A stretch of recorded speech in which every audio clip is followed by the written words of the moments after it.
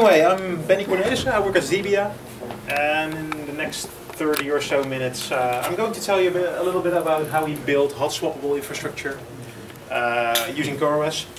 We added that for humans part because we try to strip out as many of the difficult stuff as possible. Let's start with this. Hello World is not production ready. What I mean by this is that, well, I go to quite a few conferences and meet up here and there. Try a lot of new stuff, and usually readme.md doesn't get me where I want to be. If it works at all, it's certainly not production ready. Even worse, sometimes even documentation doesn't get you where you should be in production. Let's pick a relevant example. etcd. I'm sorry for the guys in here who worked on it. If I look at the documentation for etcd, well, it suggests I should use the discovery service for bootstrapping my cluster.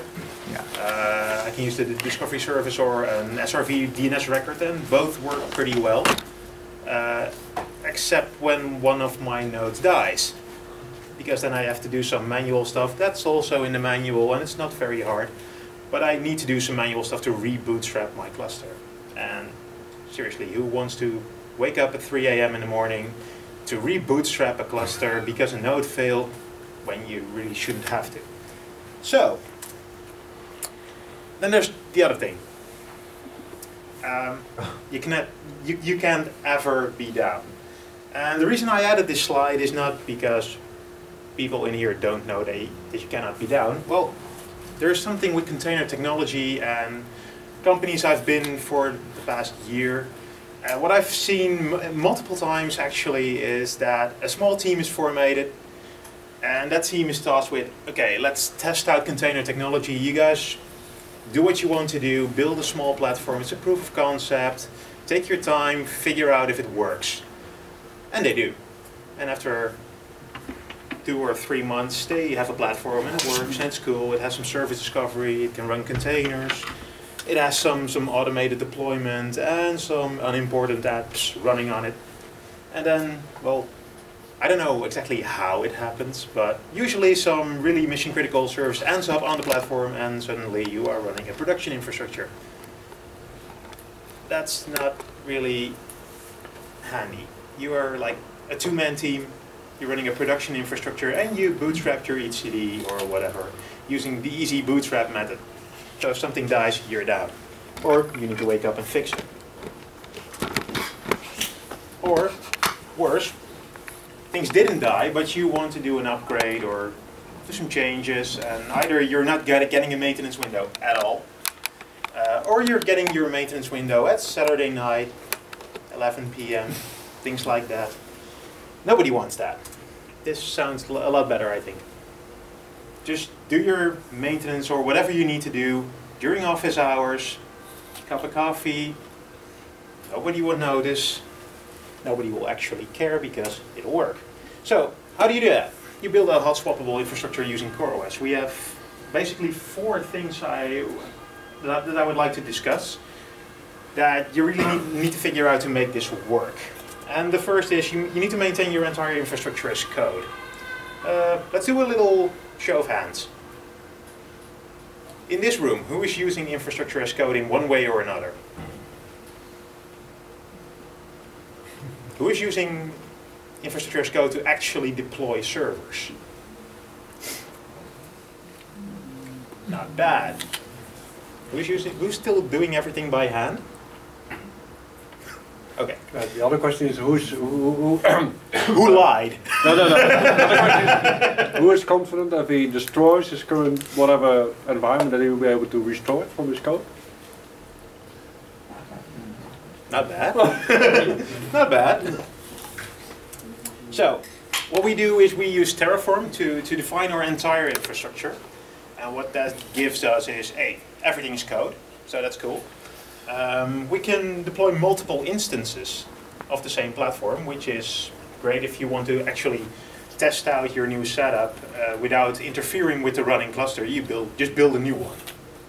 Just completely isolated next to it, it behaves exactly the same, it's the same code, it works in the same way.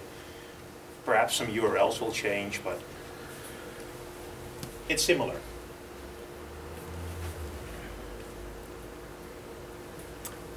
Second part is you use Fleet to define your application deployments. Imagine you have a whole bunch of CoreOS nodes. Simply define what you need to run where. Perhaps you need, well, I need a worker that runs Docker. I need a CPU optimized node. I need a node in a specific data center, SSD storage, etc., etc.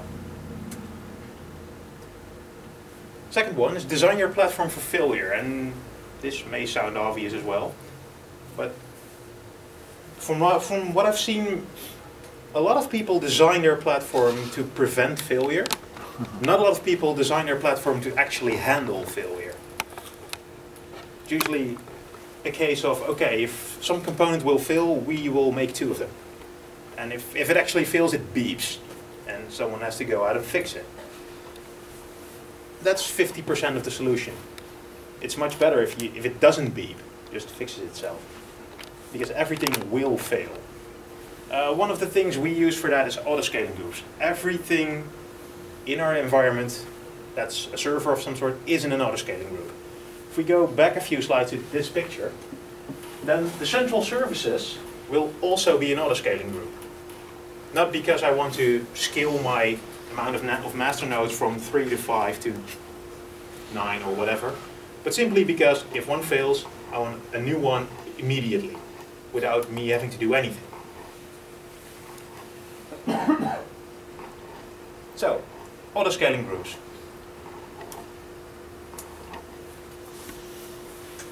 Then we have our components. We have console running on it, we have a proxy, perhaps some monitoring agent, some logging agent, and the applications themselves, obviously. It's really important to make those components work independently of each other, even though they might need each other. Even though you might have a proxy that relies on console for configuration, they should be able to fail independently of each other, and also they should be able to boot independently of each other. So if the Nginx container starts, there's no console yet, it'll wait until console is there and then it'll work. Speaking of containers, this one was obvious. Use Docker to isolate platform and application. Actually, I don't really need to reiterate because you've already explained it in the previous presentation. The less your platform knows about the application, the better it is. The easier it is to move your application around, to run it everywhere, and the easier it is for your application to run everywhere. Remove all state from your platform. Oh. It's easy, right? Except from your storage, of course. I knew this one was coming. So, how do we do that? Well, first of all, we use an external Docker registry, and the first one we tried was Docker Hub, which proved pretty slow. So we're not doing that anymore. What we're doing now is we use a local registry. We don't store the containers internally. We use S3 for that. So that way you have your local registry. It does work, but you don't store your actual artifacts on your platform. You can destroy the entire platform, still have all the images. For application data, pretty much the same. Externalize it. Make sure that the data is stored outside of your platform, which can be a block storage service. It can be, if you're running on-premise, for instance, it can be an NFS or a nice SCSI share. But in this case, we're running on a cloud platform. We might use S3. The fourth point is dynamic service discovery and routing. Pretty much, if your application can run everywhere, well, applications should be able to find each other or find the components they need. Need to dynamically reconfigure if you scale. For instance, I think most of you will get this, but who of you need more than one change to add an application to the platform? Just one hand. No, two. Oh, I see a few more hands. Because depending on your infrastructure, you might need a change to actually deploy the application. You might need a change to your firewall. You need a change to your load balancer. You need whatever. If you have dynamic service discovery and routing, in the case of the platform that I recently built, all I actually need is change one line of code to deploy the application, and the rest is managed. Console takes care of that. There it is. We use console as our service discovery mechanism, as our key value store. We use it in combination with the registrator, so every Docker container that we launch is automatically registered with console. Key value pairs that we store in the Docker file are automatically registered with console. We use those on a proxy. For instance, to configure whether or not we want some redirect to happen, or whether we want HTTPS or not. Things like that. Basically gave this one away. Our entire Nginx config is based off a template that's like 20 lines. And on a day-to-day basis, our Nginx config is about, I think, 400 lines of automatically generated code. Whenever a container starts or stops, configuration is updated. By the way, we don't use a console agent for that. There's no console agent in our container. We use console template for that. And there are some upsides and downsides to that, by the way. Console template, what it basically does is create a console, generate a config file from whatever template you specified, and run whatever command you specified. And in our case, we reload Nginx. It's great, it works, it's lightweight. The bad thing is that if you don't configure it well, it puts a lot of load on console. So be aware of that. If you're watching 200 applications from 5 proxies, you might get some warnings in your console logs that you're probably DDoSing your console cluster. Will you have 2 processes in your Docker container? Yes, you have. What we do in our Nginx container, we have a small shell script as our entry point that basically loops console template, and whenever console template runs, it executes another script that reloads Nginx. Is that something that you could do elegantly by combining 2 containers? Maybe then one container has to restart the other, maybe that's tricky. Some best practice here. Not sure if you would need to. I think A bit complicated actually. I think more, it's like the pods. As Google said, we found actually that in reality you often have one or more containers forming on functionality. And in this case, the HTTP router just needs sort of this goes together, right? Yeah. The generating of the config file and the running the HTTP proxy are one. Okay. So if it's not a sacred maybe in a pod it could. Yeah. In a pod it could. Yeah, but it's not a sacred rule to run just one process in a container. For anyone doubting that, try and run postfix in more than one container without actually duplicating stuff. Well, the nice thing about this is, of course, that you get to use the stuff you already know, like Nginx or HA proxy, whatever you like, and you get to integrate the dynamic service discovery stuff quite easily. You don't have to completely replace whatever front-end proxy or web server you're used to. I also used this with Apache when we just started out. When we were just figuring out, okay, which one are we going to use? Are we going to use HA proxy? Are we going to use Nginx, Vulkan, whatever? We also tried Apache and it worked. It wasn't as elegant as Nginx was, hence we chose it. But it works. You can basically generate every kind of configuration that you would possibly want.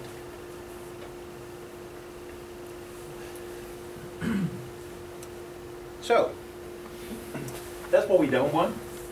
Waking up 3 AM, fixing stuff, or staying up till 3 AM to finally being allowed to do stuff. That's what we'd like. Just apply changes, within office hours, with nobody noticing. And you can do that. And in fact, recently at one of our projects, we actually did that without announcing it. We had our bi-weekly end of sprint demo where all the product teams show off their new creations. It's pretty much the most important moment of the sprint. All the stakeholders are there. Things cannot fail. So what we did was we replaced the entire platform during the sprint demo. Without announcing it, without anyone noticing, fortunately. And the day after we posted on our Slack general channel, like, guys, we had a sprint demo yesterday. We demoed our platform and nobody was there. Nobody noticed. And people started, well, apologizing and sorry, we were busy, we wanted to see your demo, and we were glad nobody noticed. Invisible infrastructure. We absolutely replaced every single server during that session, and it took like 20 minutes to replace the entire infrastructure. Notice you don't use Kubernetes? Not yet. We actually chose Fleet as our scheduler. First of all, it comes free, so if you choose to use CoreOS, you get Fleet for free. So why not use it? It pretty much does everything we need at this point, but we do feel that we might run into some limitations along the way. And also we are planning on working together with the already sitting Linux management team who is managing the legacy infrastructure. And they are used to Red Hat Linux. They are now migrating to Red Hat Linux 7. So they are starting to use systemd. And I think, well, the horror is slightly limited. If we show them a Fleet unit file and they might be like, hey, this looks like systemd. Instead of, hey, here's something totally new. And there's also containers that are new, and Terraform that's new, and there's more complexity that's also new. So it's also a matter of keeping things as uncomplicated as we can. So that's what we would like to do. Well in time. And it was pretty quick. You have any questions? Any questions? What's the... During this demo, where you replaced all these hosts or containers, how many containers were replaced and configured? We replaced a total of, I think, 20 servers. And I think, not sure how many containers were running at that point, but Around yeah. And where went most of the time? Most of the time went into waiting. Because if you replace an instance, it takes some time to rebootstrap. Start. Yeah, to start it all. So it's mostly waiting. And everything was, how do you say, gracefully filled Yeah, over? yeah. The only thing we can't actually take away is the network. But everything else, yeah. And how loaded was this, were these? We divide our course worker nodes into several groups for dev, test, production, etc. Our dev group was pretty loaded. So to handle that, we skilled it up first. And the other ones, they were at production capacity, so we always have some spare room to fail. Also to do this swapping. Yeah. Because basically that's the fun part. I mean, whether you want to implement this to gracefully fail or to have maintenance during office hours, you get the other one for free. So thanks for the talk. I like it a lot. I am sort of astonished that you're using Fleet and make this all together. I understand you're doing you're early, right? So it's all pioneering. But what should be our taking home point? Should it be either like, look, Kubernetes is going the right way, it's awesome, go that way, or well, in 20 minutes you can build your own stack, so yeah, don't bother, right? Neither. Can you give me actually. some advice on your lessons learned in the process of gathering all these tools and doing this yourself? I think from the two options you just offered me, neither. I don't want to give you a stack that you can build in 20 minutes. Because a lot of people are doing that, and then usually you run into the production problems because it was aimed at instant gratification. Git clone, one command, and enjoy. Yeah. And when you're done, you destroy it. Except that you're pretty much never done with production. The other one, I haven't done a lot with Kubernetes. I think it's a great product from what I've seen so far. And I don't want to try to sell you on a single product. I think what I want you to take away from it, from this is production has its own challenges, and usually the easy way of setting things up is not the way you should run it in production. And what you should be doing is, well, keeping in mind early on in the process that this might become production. Because what I've seen at multiple companies is a proof of concept turning into production overnight. Simply by the first really important app migrating onto it, and suddenly you are running production. And if you, well, decided to take some shortcuts because, well, it's easy, it's a proof of concept, then you're going to suffer later. Any more? Have you considered using Juju to deploy Kubernetes or any other of these tooling? No, actually not. Yeah. It's a fair point. You can upgrade your infrastructure after you deploy it with Juju to the next version of Kubernetes or whatever you deploy with it. So. Interesting. We should have a chat afterwards. In the back. Yeah. It's you. How do you perform active monitoring, especially from the perspective of auto discovery of newly created pieces? We currently, for monitoring, we use two ways to monitor our infrastructure. We use sysdig from one aspect, and we use console health checks. And we combine those to verify either on a platform or an application level if something's healthy. Does that answer your question? Okay. Capacity monitoring. Capacity monitoring, that's a good one. That one we do using sysdig, using pretty rudimentary metrics at this point. Next step would be to implement some capacity monitoring so we can auto-scale our workers, for instance.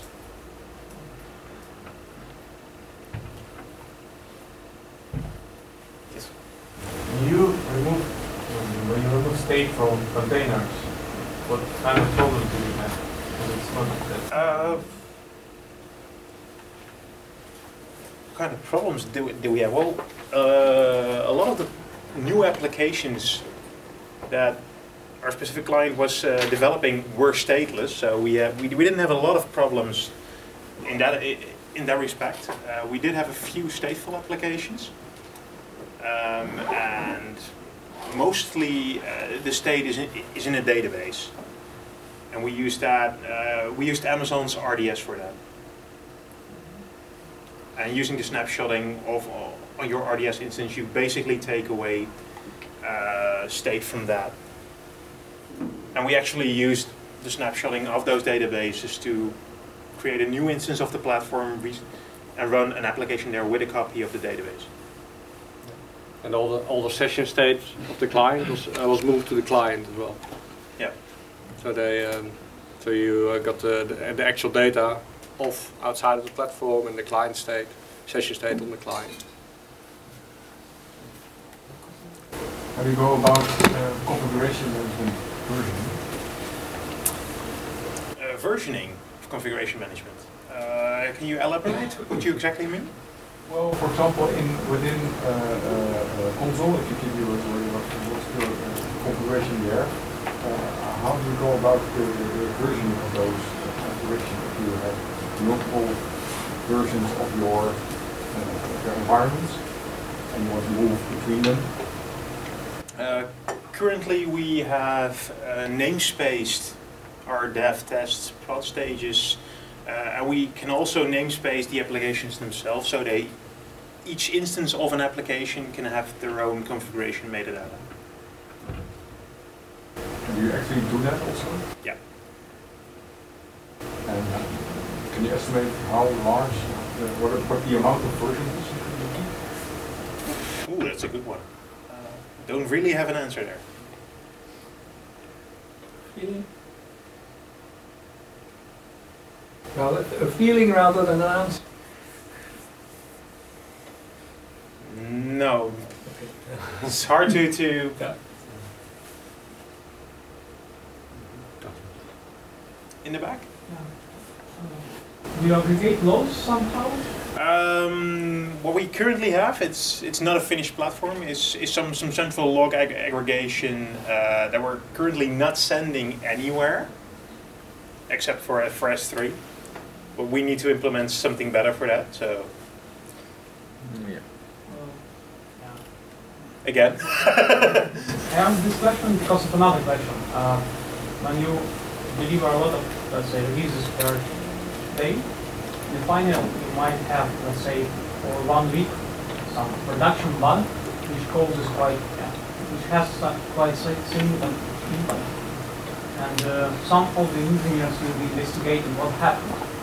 And because of delete, which in non-mature projects is not controllable, you are performing releases and you don't indeed on track who is releasing what. Different teams are releasing different parts of application, and because of that, this bug might have legacy reasons. Just because of coincidence, two of sub-applications were not connected in a good way, and because of that, this problem appeared.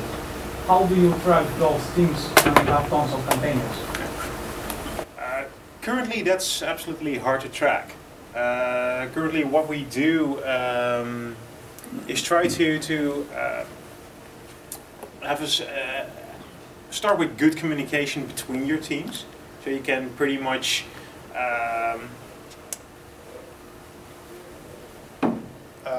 get to a situation where teams are not just releasing their own stuff. They are part of, in this case, they are part of a larger product. They are not feature teams, but the independent products aren't, as you state, completely independent. They rely on each other. So what we do is we have those teams sit together twice a week, test together at some occasions, but from a logging perspective, we don't have anything yet.